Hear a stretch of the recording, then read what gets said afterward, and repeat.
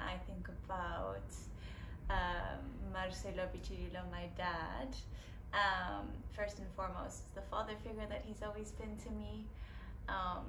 But importantly, I think something that I take away, that my dad tries to put to practice every day, is really, when you go for something, go wholeheartedly. And I think we grew up with that a lot.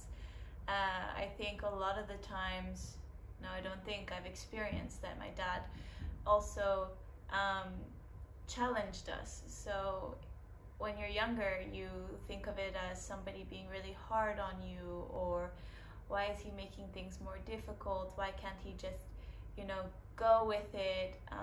But later on in life, you're really appreciative about that, because he showed us just how badly you have to show that you want something. Growing up, if we wanted to do a sport, or when I wanted to do ballet, it wasn't just, hey dad, I want to do ballet, and then it was that. It was, well, why? And how are you going to do it? And do you know who you need to call? And as a kid growing up and getting all those questions, you're like, oh my goodness, I just wanted to do one thing. But what he really pushed us to do is to really ask ourselves, are we willing and able to commit to this? And he does that every day, and he challenges himself every day to be the best version of himself. And to this day, I'm really appreciative of that, because you go out into this world realizing that every day there's a new challenge, and you need to commit yourself and be confident in yourself and prove to oneself how badly you actually want something. Okay, so what makes my dad, Marcelo, Cello, inspirational? He's inspired me my whole life. Not necessarily to be just like him, but to figure out who I am and to follow who that person is. And I'm very lucky that I had that in my life since a very young age, because I wouldn't be anywhere near as successful as I am without that. I think the biggest thing that I learned from him in terms of life in general is the understanding that life is hills and valleys, and it's not just one peak. You're not just going to peak at one point in your life and then the rest is going to be a disaster. It's the understanding that there are going to be happier moments and there's going to be less happy moments, but to find joy in all of those moments. A lot of the times when I was growing up, he would take a cup and fill it up halfway and just place it on the table for me so that I could get a visual. And he would ask me, how are you going to look at this cup today? Are you going to look at it half full or half empty? And obviously I always chose to look at my cup half full. And I just think that is how I live my life today as a 23-year-old woman in New York City. A lot of people tell me that I'm very positive, and I don't think I would have been able to achieve what I have without that mindset since a little kid. I think I have a good concept of, oh well, that's okay, life moves on, because my dad always let me know the difference between good and bad days, and that bad days are temporary. That's one thing that I find inspirational about him. And then another thing is just the genuinity of my emotions.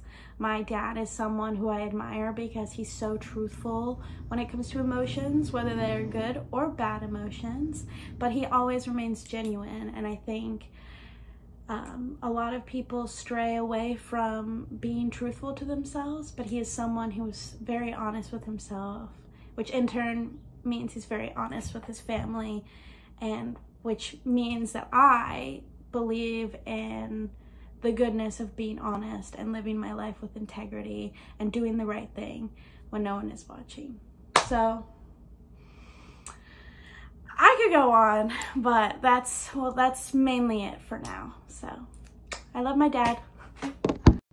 Hey y'all, my buddy Marcelo is a great guy. He's very passionate about everything he does and great to hang out with, and love him like a brother. Cello is part of our A golf team. He's very passionate about golf, and he makes us as a team much better. Cello, my original partner. We started Golf Journey 15 plus years ago. I tell you what, anything you do, you've always excelled in it. We started way high caps, and I'm proud of you how low you've got in the golf world, and also keeping out that working out. Love you, bro. Hey y'all, my buddy Marcelo is a great guy.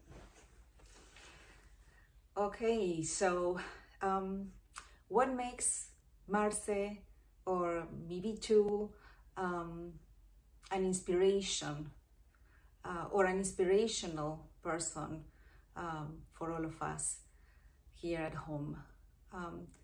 He has so many traits. Of course, he's the love of my life, right? But I would like to highlight some of the key elements that he uses in his daily life to be an inspiration and to live the life of someone who is trying to inspire others as well. He's one of those persons who will always put others first. He's always thinking about his family, his daughters, his wife, father, mother, sisters, sisters-in-law. So definitely those are the key elements that make him so unique in terms of the inspirational component.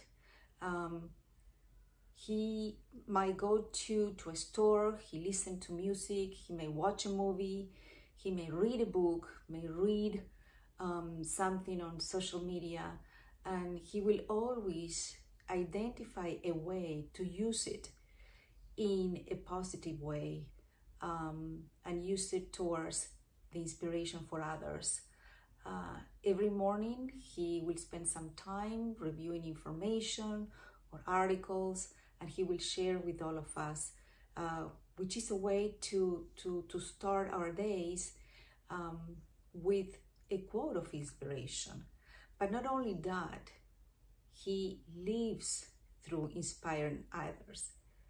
How? By making sure that he will not ask you or request from anybody to do something if he's not doing it himself first, whether it's working out, whether it's pursuing a goal in a sport, whether it's pursuing another goal on his job, challenging himself through new situations, new opportunities, or difficulties in life, right? So that's the main or key point that Marcelo has and will always have to inspire others, particularly myself, his wife, and his family. Thank you. Love you.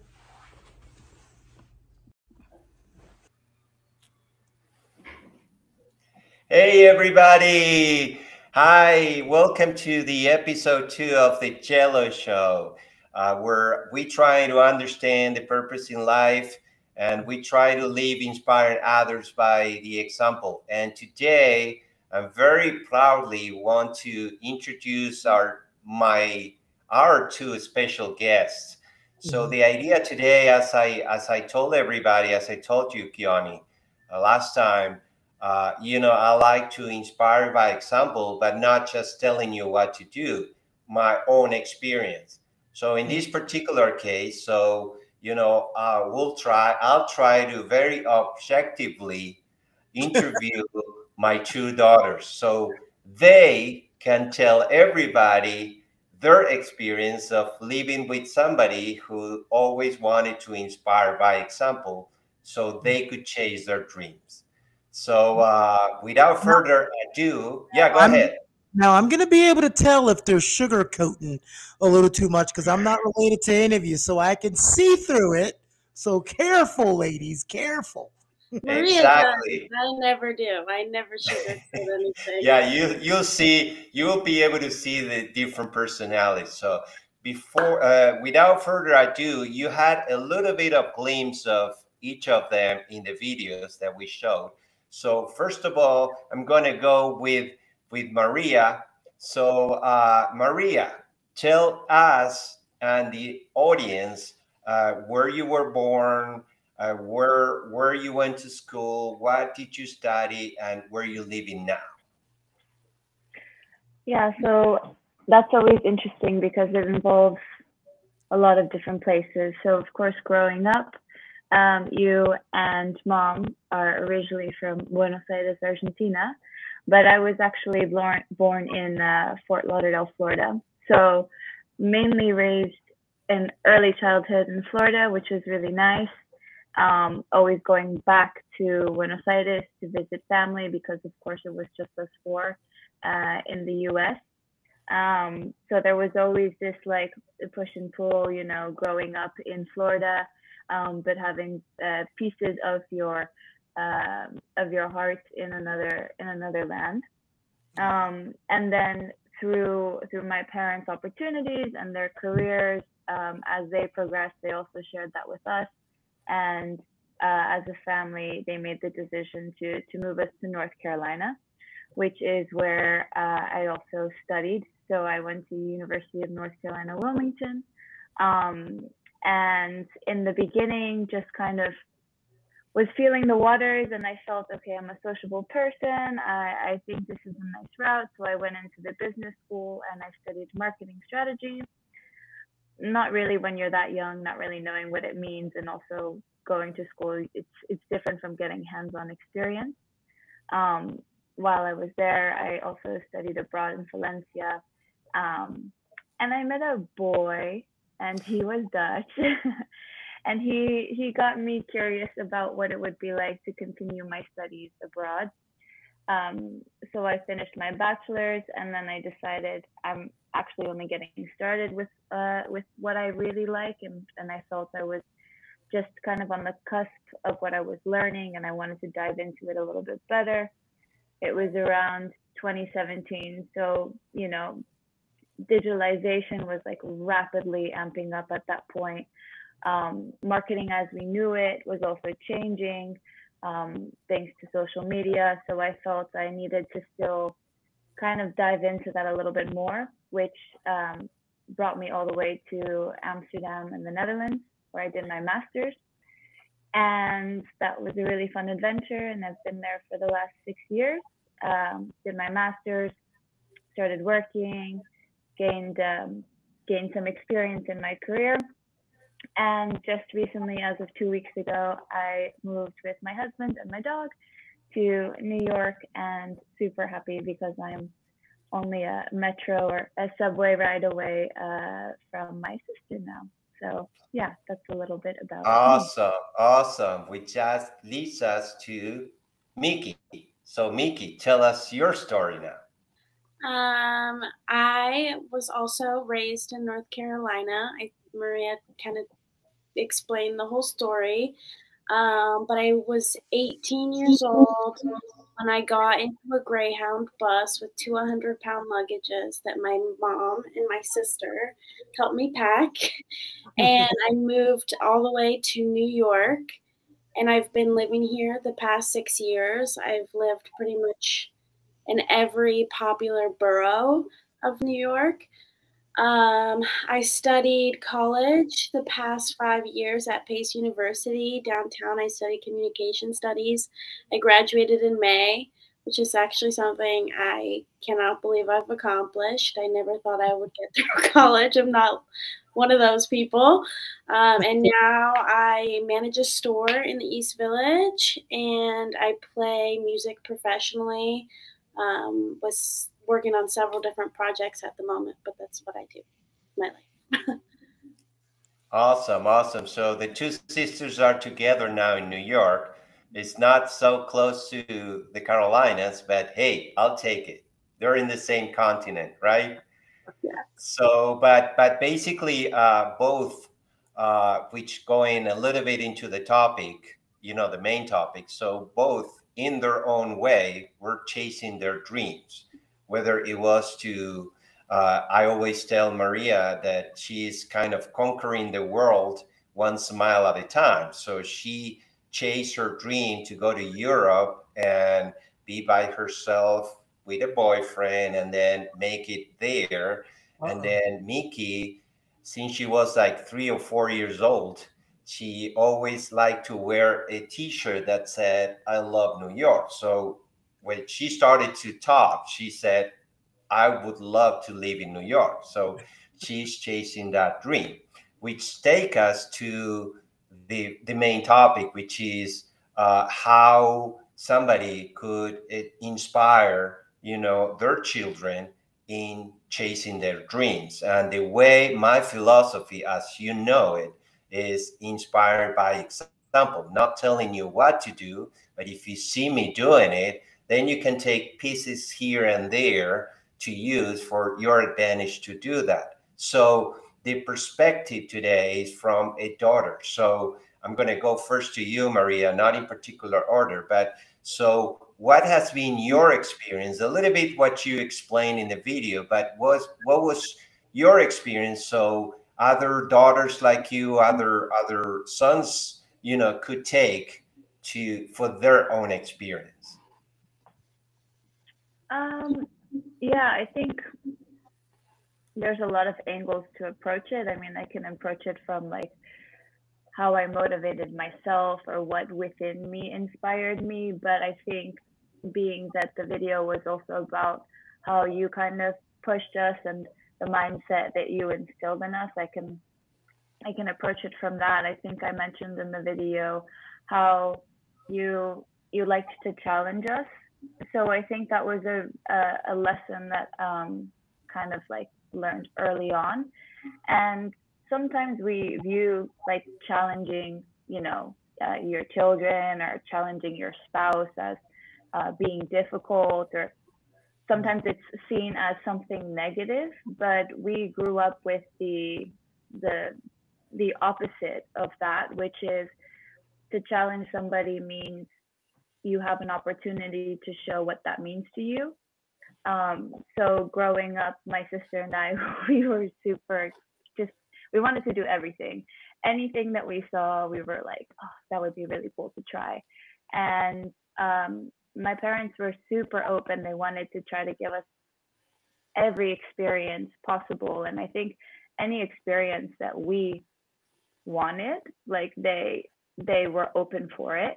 The only thing was that we also had to put in the work. So I remember like when we wanted to start dancing, that was one of the first things that like really started to come more from us and less like our parents trying to like have us, explore things, and they kind of like bring it to the table. This was like one of the first things, at least in my memory, that I was like, this is something I really want to pursue. Well, I just did it because you did it, but then I fell in love with it too. Yeah, exactly. But I'll never forget that it wasn't just a, hey, I want this, and it was like, okay. No, it was like, okay, what studio?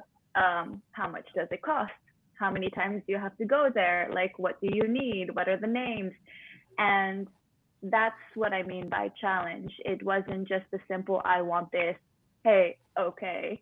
We had to actually, they kind of pushed us to put ourselves forward and to seek out and embrace, as a child, it can be kind of uncomfortable going up to a store and like asking for a pamphlet, for example, because you're used to your parents speaking on your behalf, or if you want something, they tend to go forward and take that first step for you.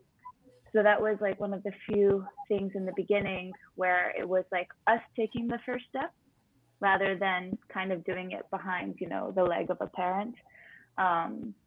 And although it was like in my mind a lot more nerve-wracking, the actual physical, activity of doing it was really, like a pivotal moment where it's like, okay, things that are scary tend to be things that are really good, because it means you're like moving somewhere, or you're putting yourself in a uncomfortable situation, which could have really big returns or gains in the end. So essentially you were having to take, even at an early age, take responsibility or what you wanted to do. And what would you think that, so it was tough in the beginning, but how did that help you now that you're an adult and you're making decisions and you're, going to a country that you didn't even know the language? So did that help you to open doors for doing that? Yeah, definitely. I think that mentality just stuck with me, and I think also with Mickey, this idea of like, you're going to be challenged. Today it's like your dad challenging you, asking you, how badly do you want this? But it proved, as my life continued, that you're going to get challenged by people, by institutions, and it's just a chance for you to like also ask yourself, how badly do you actually want this? Why do you want it? So I think that that's what I carried with me. I remember when like I first said I wanted to do my master's in the Netherlands, like, you guys were very supportive, but it wasn't that you just handed it to me on a platter. Like, you really asked me, is this the right decision? Do you have the same opportunities that you would if you did, a master's here in the US? Just asking critical questions that a lot of times, like, people that truly, care for you are going to be there and ask those difficult questions. And it's up to you how you react to that. And you can embrace it, and you can just let it help you on your path. Awesome. And Mickey, how can you relate to that in whatever you wanted to do? You're chasing your dreams and things like that. Do you relate to that? How? I think the biggest thing for me, definitely, like, especially being the youngest, understanding that there's a solution to every problem. Like, everything is fixable, I think has helped me a lot in a city like New York, because I have gone through 6 years of just being used to, there's going to be either a small challenge or a really big challenge that I'm going to face every single day. But it's just like the positivity to just like, okay, move forward. But for me, I would say the biggest thing for me is it's always been the word integrity. Integrity has been something that just, I remember the first time I learned the meaning of that word. It stuck with me. It's doing the right thing when no one is looking. I choose a path that I know is not going to be nearly as successful as perhaps my sister, but I chose to do what I wanted to do at the end of the day. And every time I feel disappointed with my progress, I still know that every time I sit down with my instrument, it's still progress. I still sat with it. I still did something. And I actually had a conversation yesterday with another close musician friend of mine, how when writing music, when being a creator, we set certain timelines and certain pressures for ourselves because we know what we're capable of. But if we lose the love for our art, there you go. Then it makes it, it makes it disingenuous in my opinion, because it's like you're not watering this relationship that you have with your instrument, and that's just how I feel. I mean, it's just, and also there's, doing the right thing when no one's looking. It's like not stabbing someone in the back, or just proper etiquette, helping out other people. But for me, it's just like knowing that I'm doing what I want to do. It might not, I kind of think it's like me being a musician and like punk music. It's kind of like a dad's worst nightmare a little bit, because it's like, oh, my daughter is hanging out with punks. But my dad has been really supportive of it, which has also been surprising, because my parents have just like been like, okay, this is something that you want to do, you do it. And it surprised me as their kid that they were so okay with all of these endeavors that I've decided to randomly go along. As an outsider looking in, what I'm noticing, not knowing either of you, is I always love a parent who can nurture and cultivate their kids to their own personality. There's a lot of times where a parent will treat every kid the exact same way or do the exact same thing as if they don't have a different personality.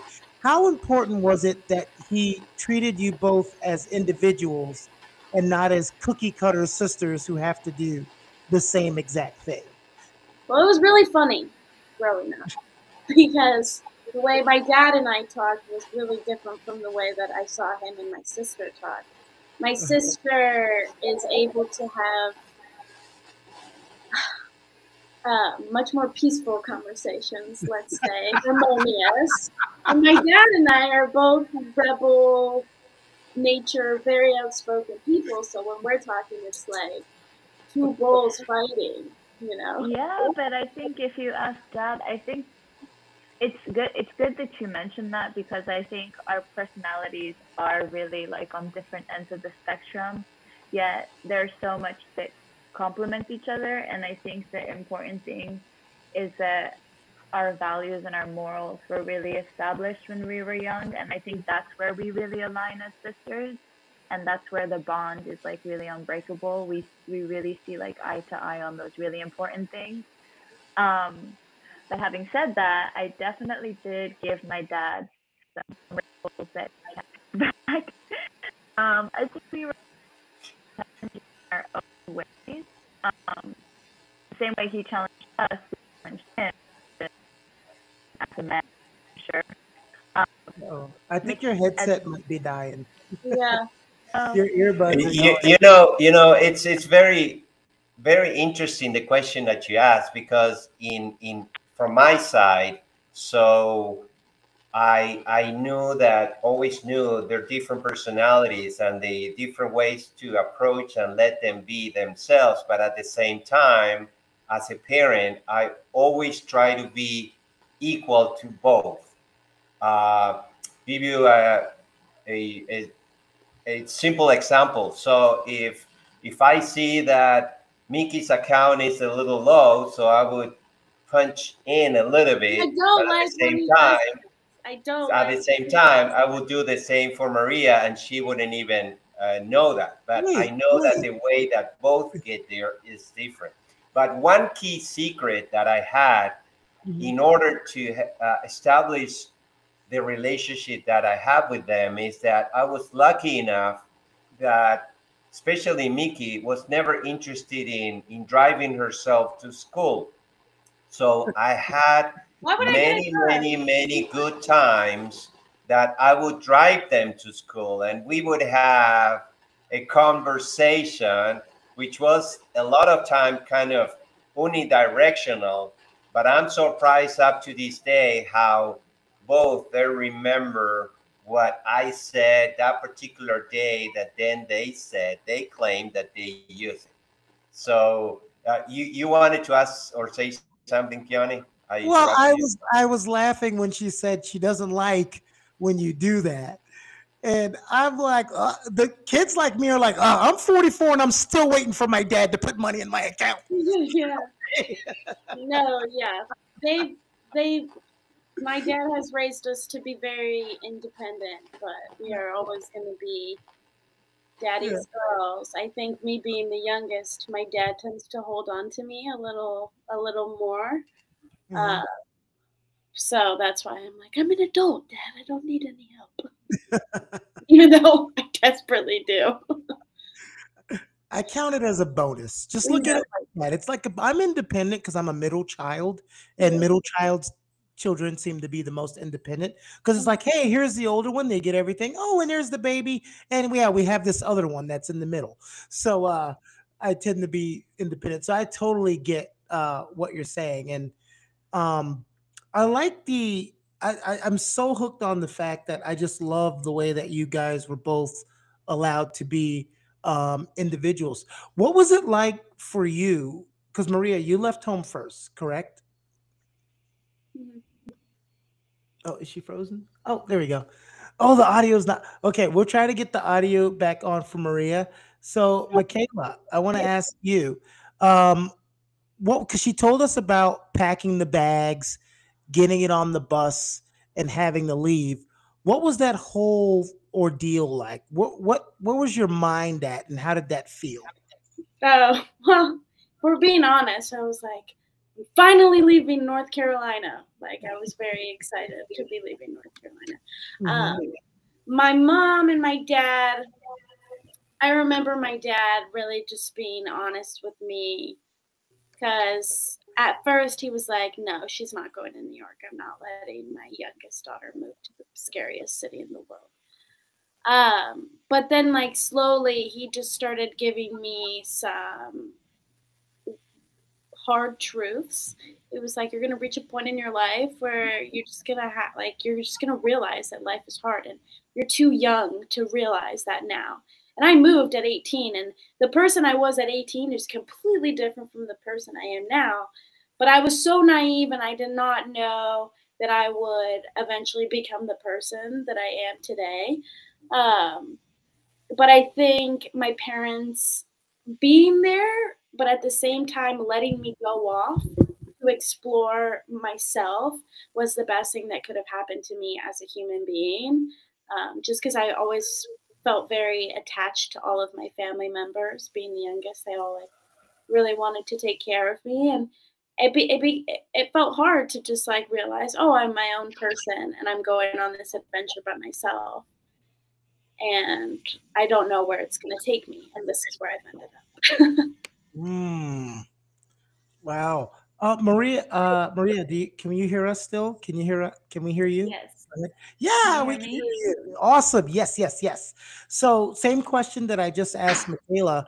When you first had to leave, not go to college in the same state, because we know that's when I left, I went from Miami to Texas.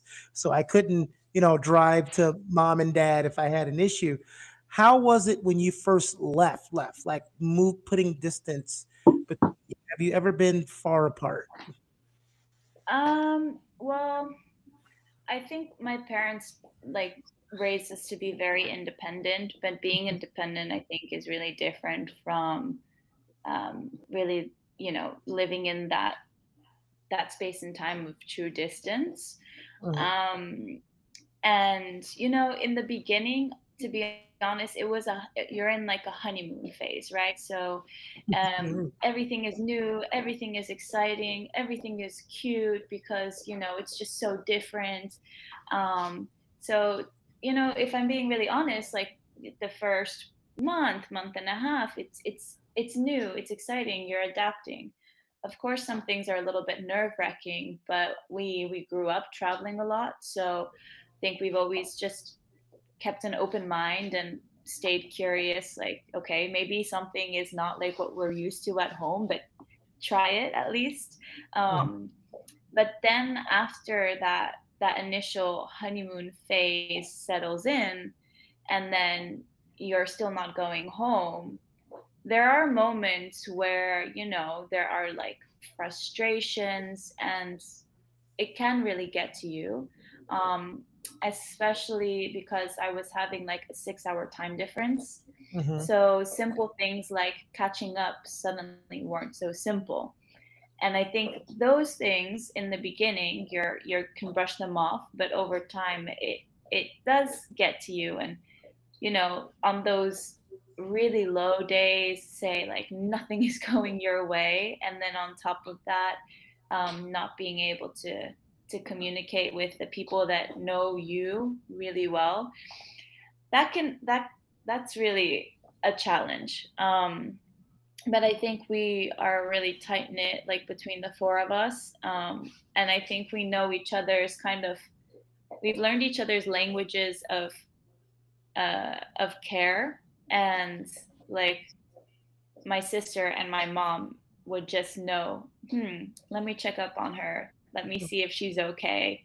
My dad also had his like ways of, with my mom, it's more like a very like day-to-day contact, but with him, it's really like in those like dire moments, he was always there. He would be like in the middle of I don't know, a conference or a meeting, really important things, and he's read and already responding and already ready to call you.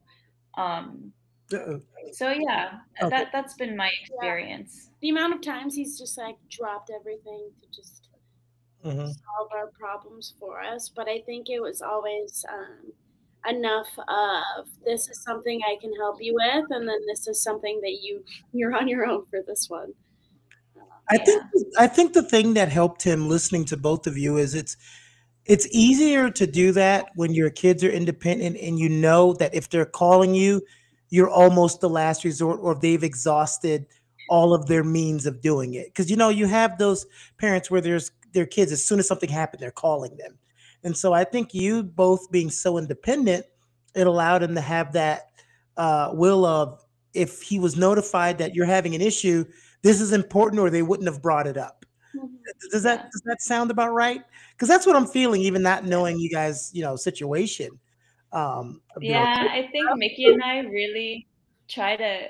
We're really hard-headed, so we really want to. For one reason or another, it's like if we have to like, I could do it. Go to our dad, then it's like, I literally have to verbally say to myself, and I say it out loud. I say, I can do anything I set my mind to, no matter what it is. I remember I like lost a ring or something underneath like a bed, and like I had to like, the bed was tucked into the wall, and I had to find a hanger, and I was like, you know what? I can do anything I set my mind to. I got the ring. But yeah, definitely dad is the last. Are you ready for a spicy question? Sure. Ooh, I love what was it like when you had to introduce the first boyfriend? Well, I'm still single and I've always had bad taste. You can ask the rest of my family members, but my older sister has had much better luck in that department than I have. So you never had to, even though you didn't date or were in a relationship, there was never anyone of interest that you introduced your father like that? Never happened?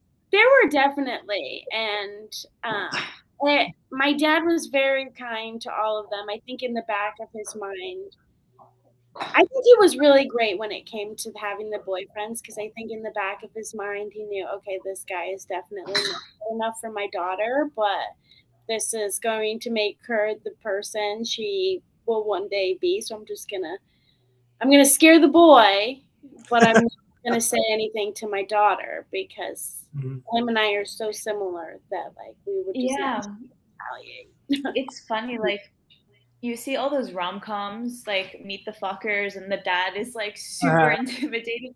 Like, our dad was actually really composed, and I think actually that was the most intimidating thing, because he was like always a man of few words.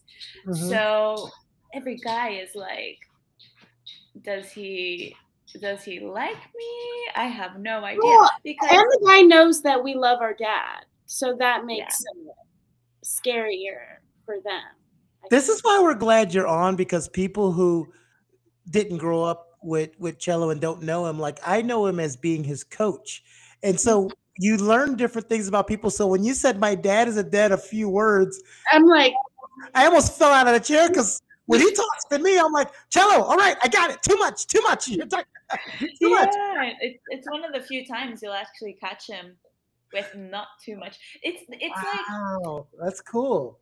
It needs to like build with him, and even like I would be like, what is going on through his mind? Because like I think he's always been like that with friends, with boyfriends, my mom as well. It's just they've always embraced, having a house with like open arms, and us really, they really wanted people to come over. They wanted to get to know who's in our lives, not like from I want to like secretly sneak around, and like they just genuinely were really happy to have people in the house. I think that's really a Hispanic or Latino thing that we have. They just genuinely were like, yeah, bring your friends here, like, you know. Yeah, my best friend came on so many family vacations with us. Like we would plan family vacations, and I would be like, "Can Callie come?" And they're like, "Sure." Yeah, It's such a different feel from us. We grew up like, don't let nobody in my house. That's what we get. No one's allowed over. So, this is awesome. So, oh, go ahead. Tell me the thing. Oh, you missed it, Cello. They talked about you scaring boyfriends away and all of that good stuff. So you missed all the good stuff. We gave all the dirty details. Yeah, so. you missed it. You're gonna have No, to. I heard a little bit of it, but no, definitely was good. Was good. Maybe they can handle the mystery, ladies. Tell me how someone with such an amazing life and great career can have such terrible internet.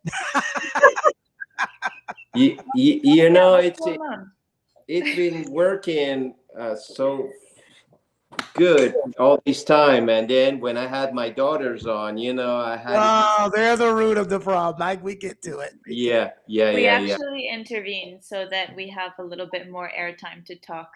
Actually, yeah, it was all a setup. I know. So, yeah, go ahead, Keoni. Go ahead. No, because you've missed a lot of time, so I don't want to take up if you got. This is what I was gonna ask. Can you tell me something that, if I don't know, I'm sorry, Maria, if you have children or not. I have a dog. That's my baby. I have a cat. That's also my baby. Oh my God! So she's a cat mom. I'm a cat dad. I co-parent a cat, and it's only 6 months, so it's past the baby stage, and now it's in like that stage of where she just wants to tear everything up and get on my nerves. And I wanted to throw her out of the window like 90 times, but I love her, so I can't. But if you have children, tell me the one thing that you can take from the teachings of your father growing up that you would definitely implement in your kid. And you can't say integrity because you've used that one 1,000 times already. Yeah, I think like a really big one for me is just like how they've embraced us. Like you said, we're really different. We've had some like crazy ideas growing up, and we still do. We literally come to them with like, I want to be, like Mickey wants to be a rock star. I wanted to be a professional ballerina, and like, you know, like I'm like, yeah, okay, I'm in corp, but I know at one point I'm gonna keep going with my artwork. And never once when we've come with these, you know, out of the box ideas, like never once did they ever shun it and say, oh, but that's not the safe route, or oh, do you think that you could do that? Like they've always just stayed incredibly curious and with this level of enthusiasm that like my mom and my dad, both of them, are just like, yes, I can see you doing that. And then just ask more questions. So like you dive deeper into, you know, like painting this picture of this aspiration or dream that you have. And I've really taken that with me. And, you know, growing, like I was an au pair for 8 months when I first moved to the Netherlands. So that was really interesting, being in someone's house, being a stranger in someone's house and taking care of their kids. And so that really exposed me to, you know, being around a lot of kids, because it's not just the ones you take care of, but it's all the kids that also come into the house, being at the school, seeing the way that parents interact with their kids. And it just, I never grew up with somebody ever, you know, shunning your ideas. So the few times that I ever heard that come out of an adult's mouth, I was really a bit like taken back from it, because I'm thinking like, this kid is so young, whether or not they actually mean they want to be a clown, who cares? Like, it's about building their confidence. And, you know, there's like a lot of successful clowns out there. So like, who cares? You know what I mean? Like, but it's like allow, like I think that's something I really want to take with me. Awesome. Okay. How about you, Mickey? Oh, my poor children, they're gonna have a crazy mother. I think for me, I think the biggest thing is to just, it's kind of a cliche, but be yourself. I think my family has definitely always supported my desire to grow into the person I know I am, or just like anything, like be outspoken, use your voice. I know that if I have a kid, they're going to have, not a single mean bone in their body, and to just always be themselves, be kind to everyone, be affectionate, give kisses, give hugs, like just be known for your kindness, because I'm very grateful that at this point in my life, the majority of my friends would consider me one of the kindest people they know.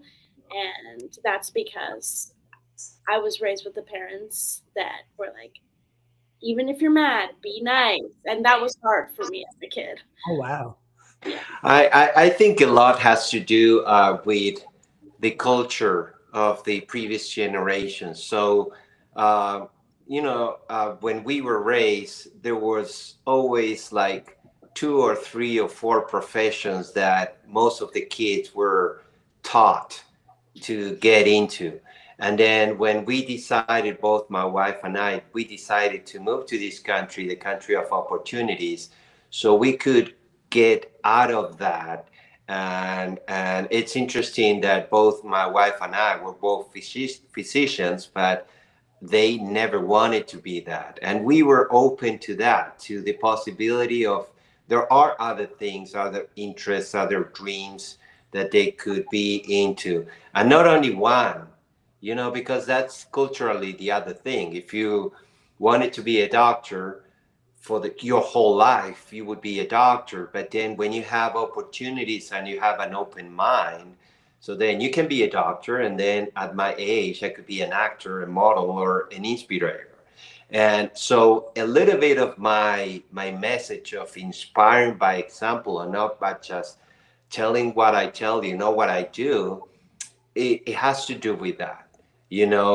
Because I'm a physician, I don't want you to be a physician. It could be a safe thing to do. You can follow my steps and be in that bubble, and you could be my legacy. But no, why doing that? So if I do it, inspire you to chase your dreams and do whatever you want in life, as long as you put your mind, your heart into it, the sky's the limit. So that's basically, I think, the result of what I see in them. And talking about dreams, I wanted to kind of get to the last part of the episode by asking both of you if you can share with us what are your current and your future dreams, what you would like to enrich your life with. So we know, if whoever wants to go first, and then also, what is it that you're doing on a daily basis to kind of fulfill the process of chasing that dream? You want to go first, or you want me? Miki, you go first this time. I would say I would love to eventually become some sort of business owner in the future, far future. But for now, I want to continue my musical journey, continue. I have so many ideas and so many projects that I want to fulfill, and I know that I'm going to do them all. I think the biggest challenge as a musician is to just find the time to play your instrument and become one with your instrument and build the relationship with your instrument. Sometimes life can get super busy, but you need to make time for the things that are for you. So I'm trying to continue doing that. I would love to just continue. I just got back from London, and in the beginning of August, I would love to be able to continue to travel the world, on my own or with friends. But my dream in life is to just have different little families all over the world, because my friends are my family. So that's Awesome. And can you tell us the name of your band, so if people are watching, they can follow you? It's Grand Army Reapers. Mhm. All right, awesome. And you, Sosi, Maria? Oh yeah, there are a lot of like short-term and long-term aspirations as well. Um, I think there's like always there's really like two sides. To me that there's a very analytical side, which is also why I'm in the profession that I'm in. Um, so out of my master's, I started working for a consultancy firm, and then from there I went deeper into tech. But it's always been about connecting with people. So like strip away the title or the company itself. The aim for every day is just helping people with their challenges and really getting to the bottlenecks and really helping them realize their visions, their North Stars. Um, and I actually really enjoyed that, and I want to continue to dive further into that. And um, so that's the really analytical side, where I have these aspirations from like a professional career standpoint. I get to really challenge myself like as an individual, and learn from executive leaders and even actually challenge them. So that's really eye-opening for me. So I still feel like I have a lot to gain from the point of me being the employee under an employer, and the opportunities that sort of work can provide me when you're working for somebody. But then there's the other side of me that is very artistic and creative. We dance since we were young. We've appreciated poetry because of our grandparents. We've always been surrounded by music, and I think that has a lot to do with our culture. Um, so I also would really love to. I'm starting up my own sort of media, where I dive into art and design and I do my own art.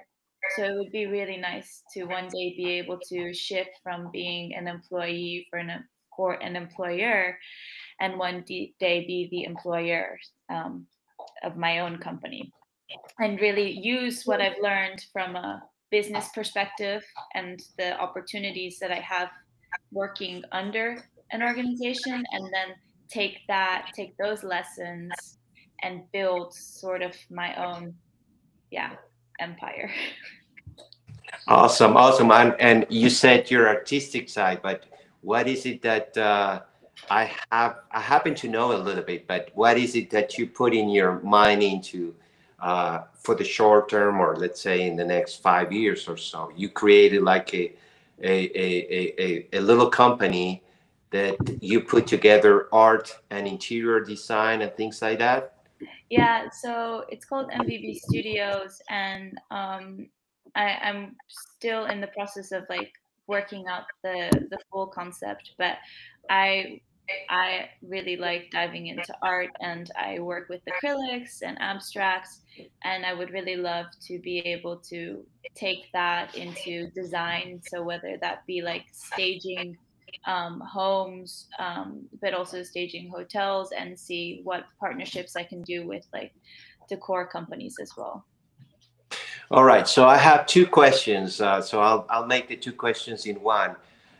So if you had the chance to go back in time to your own self, let's say 10 years ago, both of you, what would you tell your own self? Yeah, I want to do exactly the same things that I did.